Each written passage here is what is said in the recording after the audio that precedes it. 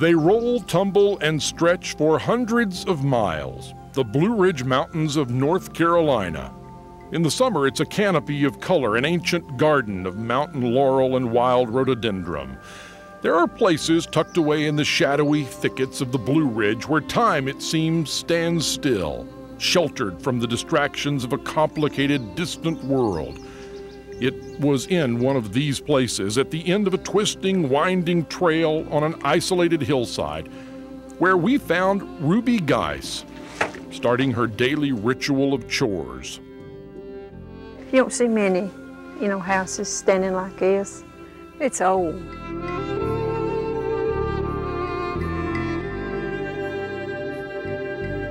Thinking about what I'm going to do today, all the work and carrying in wood, and it's a lot of work. It is a routine that Ruby knows well. In fact, it's all she's ever known. This old mountain cabin is home, where 2 generations of the Geise family were born and raised.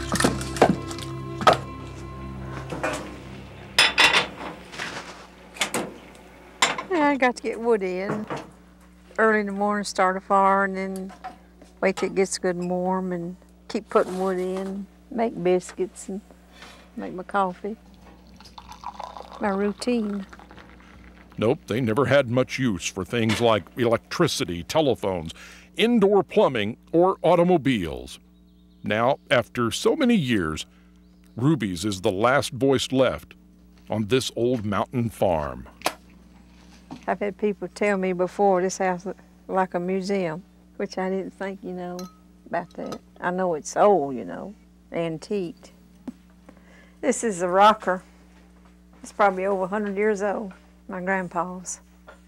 A lot of people said my parents were pioneers. They weren't, but that's where everybody lived, back in. This is a quilt that my mother made here in this house. She done a lot of putting stitches in it. Even though Ruby's held on to a way of life long forgotten by the rest of the world, she always had brothers and sisters around. Well, only a few short months ago, it was just Ruby and one brother left on the farm. And after he passed away, Ruby was alone for the very first time. What's it like here now? Lonesome. Nobody here. It's lonesome. You see, she can take the enormous chores and monotony of life without modern conveniences. But it is loneliness that can't be conquered. When I was young, growing up, that was our best days. We didn't worry any back then. After 68 years, Ruby is leaving her hidden shoulder of the Blue Ridge Mountains for good.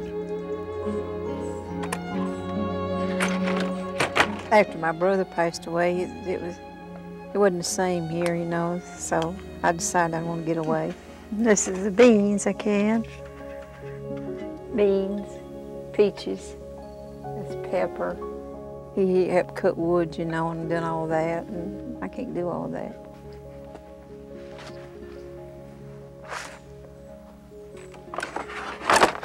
Ruby, by the way you're talking, it sounds like you're going to leave all this behind.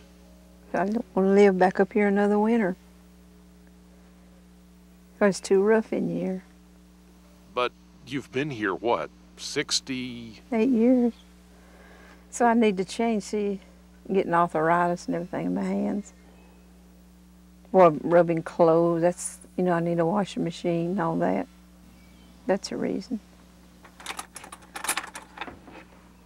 Like stepping right out of a page of history, Ruby will lock the door of her past behind and move away, close to town, following the tiny stream like the trickling melted snow. When she takes her last step off that cabin porch, she'll be taking a step into another century. I'm moving to Bear Rock State Road and have me a mobile home brought in there. I'm excited because I'm moving in a home, where I have power and everything.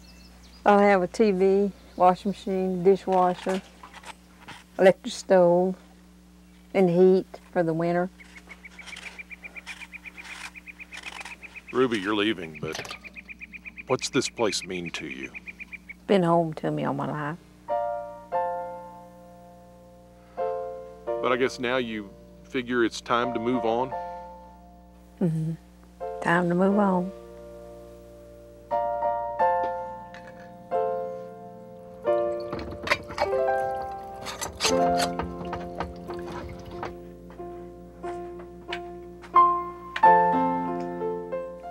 You think back what all you memories you've done, It's gotten too hard for me. Just can't do it all. In the mountains of North Carolina, at the end of a tiny trail, we know a place that time forgot. Ruby Geise, the woman who never drove a car and never had much use for what the 20th century had to offer, is coming down from her mountain of memories. These are her last days of the only life she has ever known. A way of life, it turns out, that is no match for things like loneliness and long, hard winters. I've lived here 68 years, so about 3 or 4 more weeks I'll be leaving here. I'm going to cry.